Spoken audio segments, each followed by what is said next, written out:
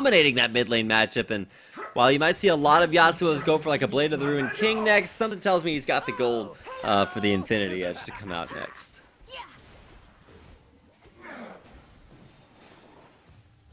So at this point, 100% of Curtis High School's kills come off of Airwalker, and that is somewhat to be expected just because he is the highest rank on the team. He's picked one of his comfort champions, and he is snowballing that lane out of control. Interesting to see. Oh, Mr. Tony, though, you have to see if Bilbo Baggins can dodge out away from the spear. It does not hit. No 100 mark there. Will Mr. Tony be able to pick up a turnaround? No mana for Big Baggins. He uses the last of it on the polymorph. Exo Soul coming in here at Pexi.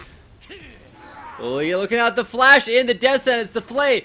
Special, is that you? I don't know, but King Brian can't quite find any follow-up from the rest of his team. Captain Bacon Strip, man, this game has not been his. He continues to flay sideways instead of forward, which is not quite the plays he's looking to make. Let's put it that way.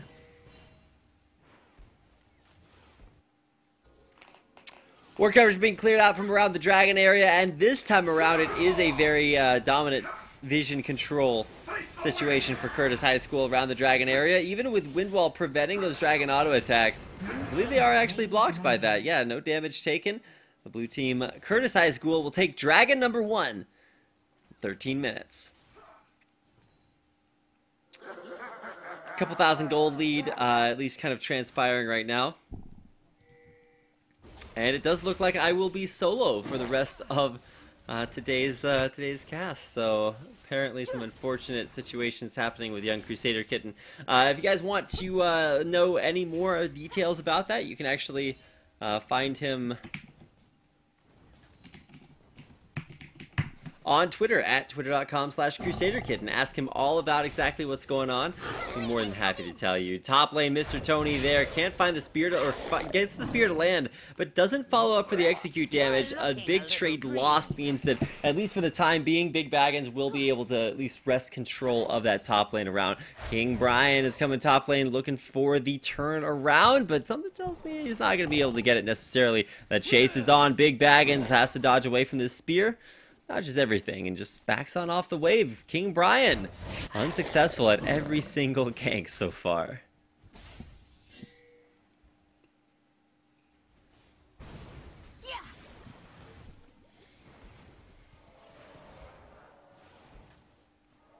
Only kill of the game so far has come to Shimitora, which luckily enough gave him just enough gold for a needlessly large rod. When you're feeding super hard in lane, it can be very difficult to pick up those big ticket items. And so luckily enough, he did get that. But now his lane is going to start to spill over into these side lanes. Airwalker walks through a ward, but is just going to casually come down bottom with the rest of his team to take out Curtis High School's second turret of the game.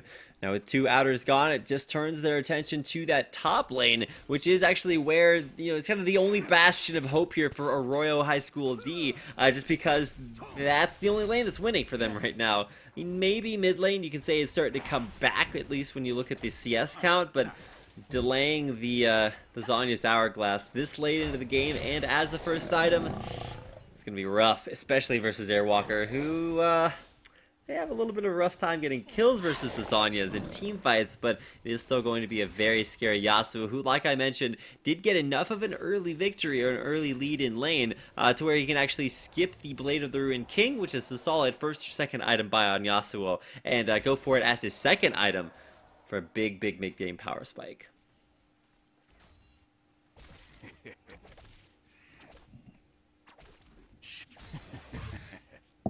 Shimitora doing the best he can do to find CS out there on the map. Finds enough for his Zhonya's Hourglass, and is going to take a trip back to base to buy it. That means his next Destiny Gate will be very effective because he can actually use it to bait team fights now. Spear landing there. Mr. Tony might want to go in on that, but doesn't choose to chase. Kind of confused as to why Mr. Tony doesn't want to go in on more of this, but actually wanted to make sure he got all of that CS at his turret. Now pushing out Mr. Tony, getting that move speed, misses the spear, and so this is going to be a bad fight to fight. Of course, you got to keep an eye out into the jungle. That was a most likely, yeah, Dragon's kick from King Brian. He was able to use that, and look at his item. He picked up a pickaxe after Spear of the Lizard Elder. That is a fairly terrible second item on Lee Sin, just because he's going to die instantly when he goes in. Especially when you look at Airwalker, goes in, gets the knockup, the execute from Karate Kid through the turret. Unstoppable Shimitora picked up a Lasagna's Hourglass and just couldn't use it. Top lane, though, we're going to see the Tremendo for the turnaround. Bottom lane, the damage is going down there, too. When you look at Apexi Ace and Potato Prodigy diving back behind enemy lines to pick up the 4th kill in that turnaround. 4 for 0 exchange and turrets off the back of that. Curtis High School coming to play.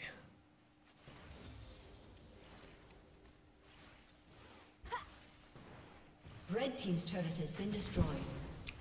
Only winning lane for Curtis High School was that Nidalee versus Lulu, but getting outplayed underneath the turret. Big Baggins bags are apparently big enough to win that lane back. He's still down about 20 CS, but with the turret taken, that is a 5-0 turret lead at 17 minutes in.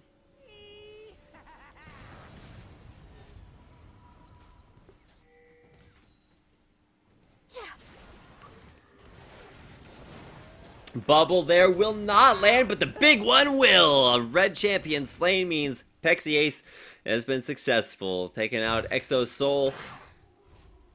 And yeah, the bush bait. I actually feel like Exo Soul could have stayed alive just by not being so greedy and overstanding by himself without a turret, especially so close to a bush that actually contains champions. And now, even though there is a somewhat large elo discrepancy, or at least tier discrepancy between the two teams, the really big advantages have just come from the lane phase. And I mean, win lane, win game is an okay strategy maybe for solo queue, but at ranked 5s, the coordination is a little bit better. You do wind up, going up against better ward coverage and the like, so do have to keep an eye out onto this mid-game phase. It is about to hit us at the 20-minute mark with Dragon respawns. Has this advantage been enough to turn it into more of a team and game-winning advantage instead of just winning out these lanes? Dragon control reasserted with a nice pink ward at the objective, and now with a roam around the area, the duo lane, after having won their lane, Apexi Ace and the Potato Prodigy will come back up around that area to at least check it out and look at the good ward coverage that has been put down. There's pink ward, several green wards out there, completely safe for the duo lane, but more importantly, this is going to be a safe Dragon in the way of Curtis High.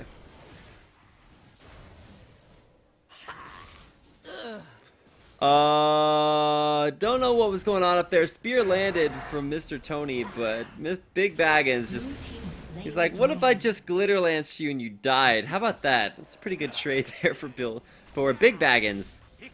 Filling his Big Baggins up with a lot of gold and a lot of damage too. Needlessly large rod in the inventory.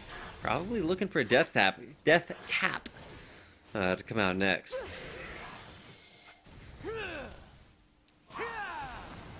Engage, looking for the insect, gets it onto Karate Kid, and the safeguard out is enough to pick up the survival for Lee Sin, but the death sentence out there is no follow-up there. Airwalker gonna get flayed backwards. There is the wind wall.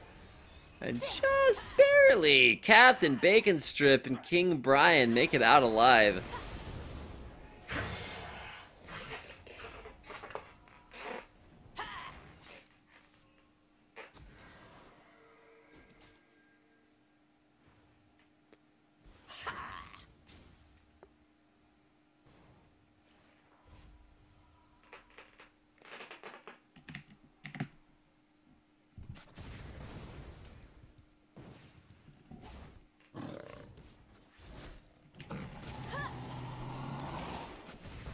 Blue buff actually going to get stolen away there is Apexi. Ace will pick it up. There's actually a pro player named Apexi for a while, or at least a big name in the challenger scene, but this is Apexi Ace. Going to steal half of his name and add half of his own. Apexi Ace continuing that push down the bottom lane, which will be uncontested. If they just continue pushing that, it's a free inhibitor turret, but with a recall back to base for Exo Soul, he'll be back in time to at least pick up the CS wave now that it has been pushed all the way in. Recall there for Apexi Ace is looking for a Bloodthirster next, but he's going to pick up some penetration from Sorcerer's Shoes. In the meantime, this is about the strongest mid-game power spike you can get on a Corki. Top lane, though, still looking for these trades. Mr. Tony needs to land a spear in order to trade this out. Misses it. Good dodge there by Big Baggins. Has Airwalker there for the backup. Karate Kid there. Will Mr. Tony be able to jump over the wall? He does, but he's now actually faced out with running away from Karate Kid and basically the entire enemy team. It's 5 champions top lane just to kill Mr. Tony. He doesn't choose to jump over the wall, which may be his untimely demise. Needs to jump away here. Fits it right between the turret. Only takes 1 turret shot. Is Mr. Tony going to live? He does. That actually sets up for a nice kill in the mid lane. Onto this mid lane turret. We'll see if King Brian can take it down. No, they don't. Just click the turret. This is horrible. King Brian actually gets a nice kick backwards, but it's going to be an immediate 1 bounce, 2 bounce, 3 bounce, 4. Looking for Executioner onto Exo Soul. Flash in. There's another one. The gold card comes out, but this is going to be an ace. With the exception of Mr. Tony, who did not, in fact, die that game. He's like, I don't know about you guys. They're diving him. They want this kill. Mr. Tony, there's the ace we were looking for. Flash through the base. And there's the surrender. 15-1 at the 23-minute mark. Dominant Game 1 win for Curtis High. That's going to do it for our first game of the second series of the day. So we're going to take a quick break. I'm going to grab some water and enjoy the solo Castorino. We'll be back with some more High School Star League action in just a minute, so stick around. We'll be right back. Somehow you can find a slightly different frame of mind, right here in my arms, away from all harm. You'll be safe from all the flares, although I know you don't care.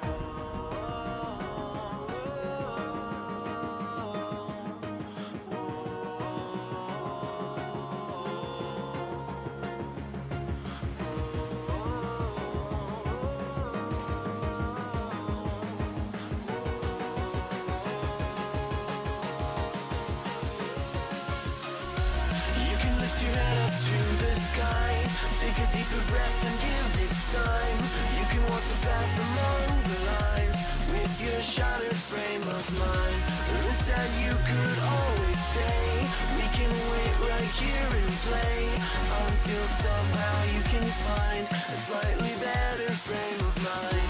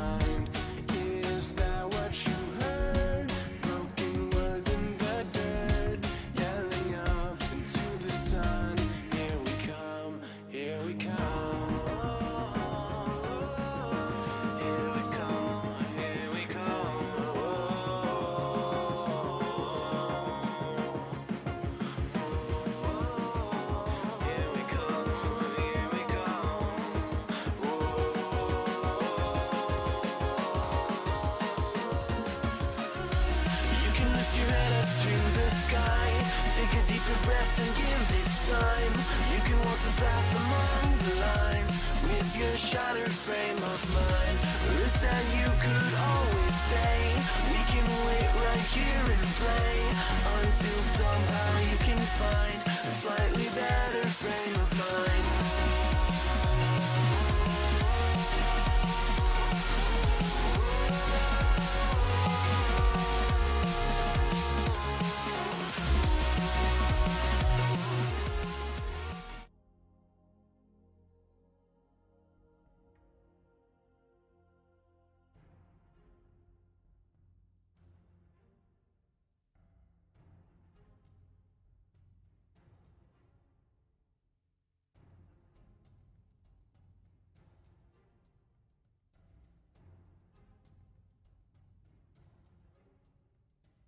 Welcome back, ladies and gentlemen, to the High School Star League. It's HSL Season 2.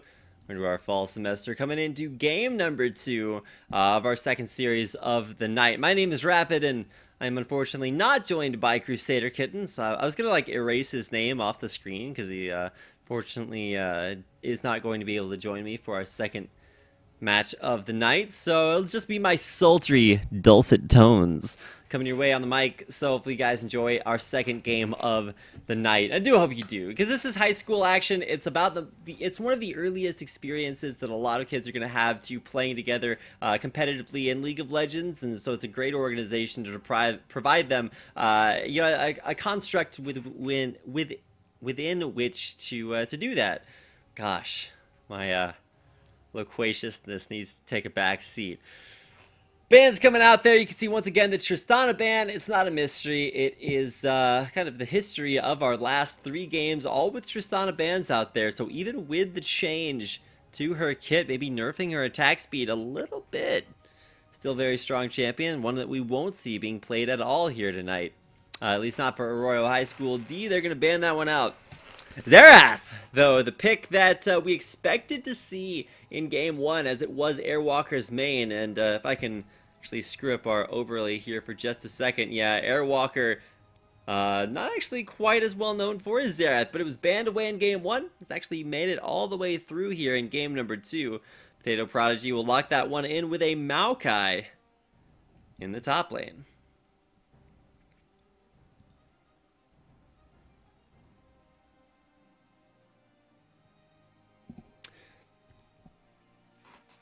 So we're looking at, Maokai top. Whenever you see the Maokai, you always have to think, uh-oh, Yasuo team comp again. But that was actually banned out, so this time around, you're probably just looking for big tanky tanks to lock up enemies, and then once you have everything all locked down, then you throw down the Rite of the Arcane, I believe is the Xerath ult. So, snare from Maokai, it's going to be about 1.5 seconds at max rank, or 2.25?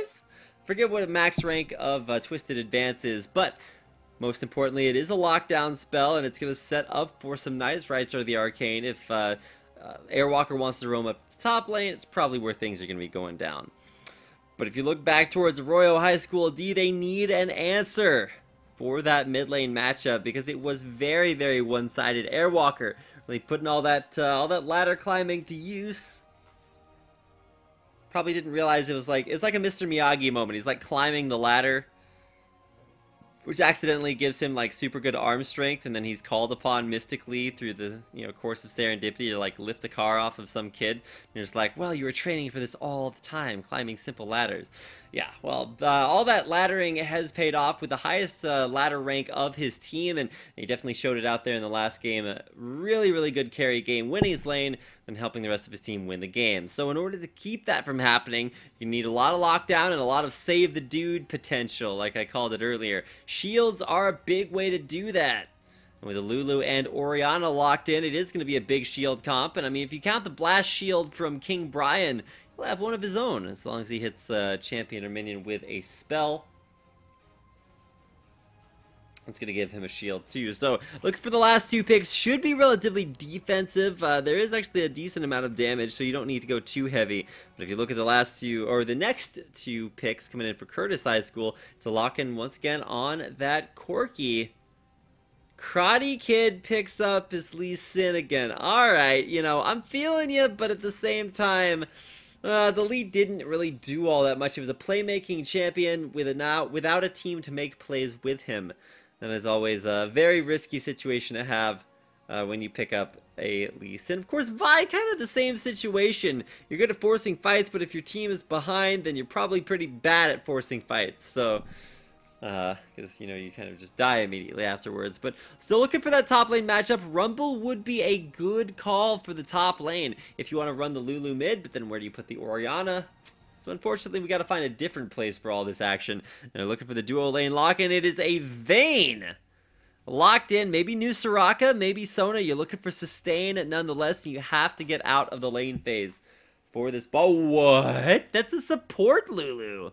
Alright, I probably should have seen that one coming, but you honestly just don't expect to see support Lulu at all these days, given the popularity of it in solo lanes. So it'll probably be Lulu versus Nami matchup. We saw Nami Corki. It's very, very effective, and it's going to be coming out again for Curtis High School.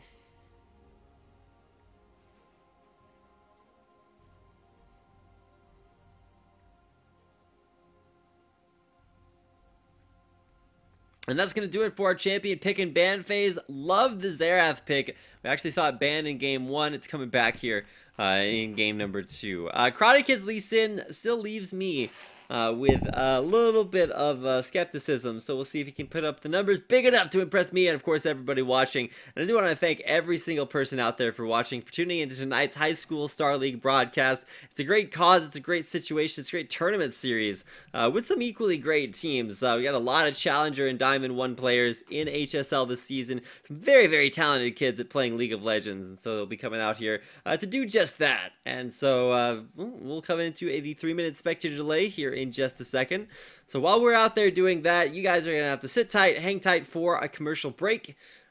I'm gonna go get a drink so I can solo cast this to you guys for a little bit longer, and we'll come back with our last game of the night. It's game number 2, Arroyo High School looking to pull things back versus Curtis High School. Of course, we'll have that game coming your way in just a minute.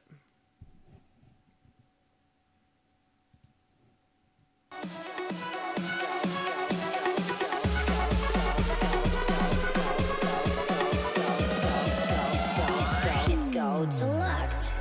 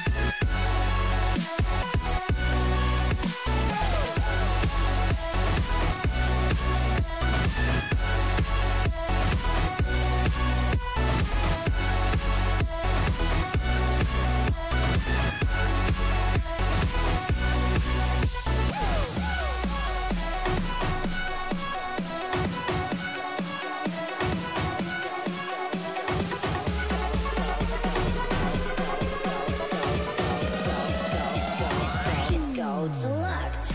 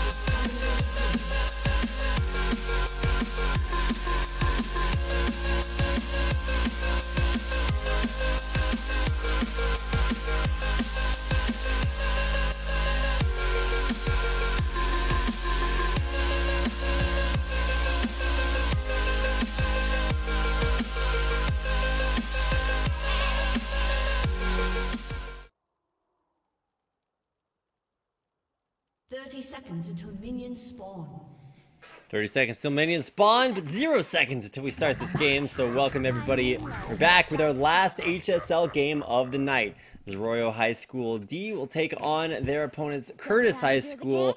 It's a relatively difficult first game of the night. We'll put it that way. But either way, Arroyo comes out with 0 points, and they'll be looking to bring back a few more from Curtis High School. They picked up 1 game here in this series. We'll see how many more they can grab.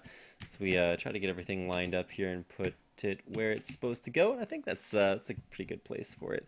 1, 2, 3, and then take this one back by 3, and there we go. So success, great success even, has been had here. At least as far as the solo casting goes. And I will be here by myself, so if you're like, who on earth is that annoying guy on the mic? Wait a second. There's a pause. You know what the pause means? Pause means that in order to prevent ghosting, we need to block out the minimap. So I'm going to do that real fast. We'll be back as soon as we can possibly get this game underway. But while we're paused, I want to let everybody know, yes, I am going to be here by myself, at least for the time being. We'll see if we can get somebody else in here to maybe make up for that. But yeah, thank you guys for watching. If you guys enjoy my solo casting, hopefully it's enjoyable. If not, maybe turn on some music or something. I don't know. But either way, if you like what you see, you can, of course, follow me on Twitter, twitter.com/rapidcasting. And by the score count on the screen, you can, in fact, see that, yes, in fact, Arroyo did lose game number 1, Curtis High School, with a very dominant game 1 win. And, of course, it was mostly off of guys like Airwalker destroying his lane. Like, he didn't just win his lane, he destroyed it. Twisted Fate was still... or not Twisted Fate, but Mr. Tony was still relatively effective at that point, but you know, there's only so much you can do to come back from that. So at this point in the game, we are going to see, if I'm not mistaken, I believe a few lane swaps coming out there. I'm not sure exactly. I mean, Brian's back in the same place, but we do have